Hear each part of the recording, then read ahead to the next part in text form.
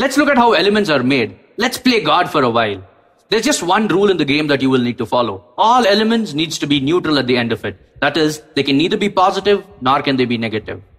By now, you would know that protons are positively charged and electrons are negatively charged. Now, I try taking a proton and I will hook it up with one electron. And what do I get? I dish out the first element, which is hydrogen. Next, I'll try taking two protons and putting them together, but they hate each other. So does this take you back to a basic physics concept? That is, like charges repel. So what do I have to do? I'll bring a little friend known as neutron. The element is now positively charged. But remember, I told you that the element needs to be neutral. So put in two electrons and they bind together by strong molecular forces. And what do I get? I get a helium balloon. So if I need to make elements, we need to add more and more protons, more and more neutrons, and more electrons. So if I have 3 protons, I'll have my next element, which is lithium, 4 protons, beryllium, 5 boron, 6 carbon, 7 nitrogen, 8 oxygen, and so on, and so on, and so on. So now you know what needs to be done to get that coveted PhD, right?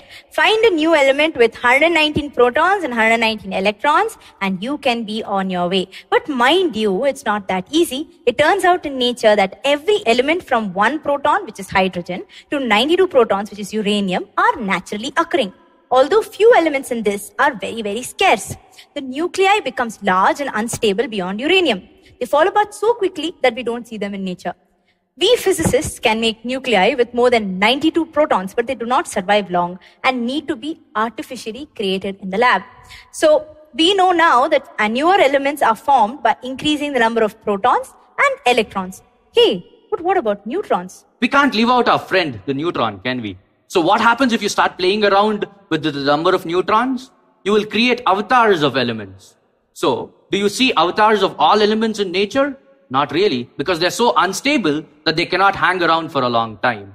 One of the useful and the most famous avatars of elements are those of carbon, also known as carbon-12. It is the stablest form of carbon. This is a very, very important element because 25% of all living things are made out of carbon. Why carbon-12? Because it's got 6 protons and 6 neutrons. So 6 plus 6 is going to be equivalent to 12. Am I not intelligent? So, the avatars of carbon-12 are carbon-13 and carbon-14. One carbon atom out of every 100 has one extra neutron, and that is called the carbon-13. This is just like the basic carbon-12, other than the fact that, yeah, you guessed that right, it is a little heavier. Then, there is one more rarer avatar of carbon formed when cosmic rays strike nitrogen high up in the atmosphere. Why nitrogen? Because nitrogen has got 7 protons and 7 neutrons, and the cosmic rays converts one of the protons into a neutron. So now it becomes 6 protons and 8 neutrons, which is going to give you carbon-14. Carbon-14 is an unstable element and it decays back into nitrogen over time. Now I'm going to give you the technical name of all these avatars. It's known as isotopes. So what are isotopes, or what is the technical definition of isotopes? These are elements having the same number of protons but having different number of neutrons.